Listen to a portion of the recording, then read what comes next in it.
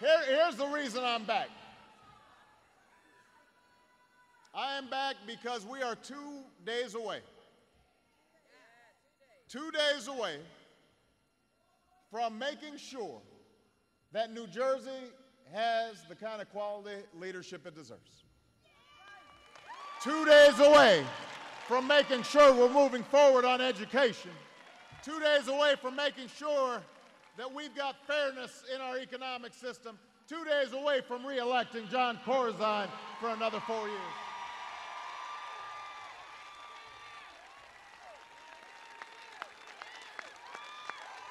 2 days.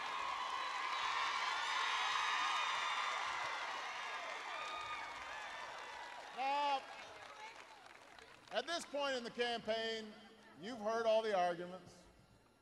You've seen all the TV ads. You know all the facts of this race. You know that Jon's running for re-election during a challenging time for New Jersey and a challenging time for America. I don't have to tell you that.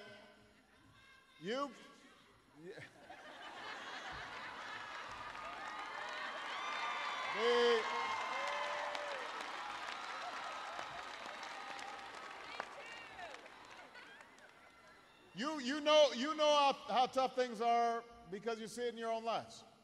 You see it in your own communities. You see it right here in Camden. Too many folks who are out of work.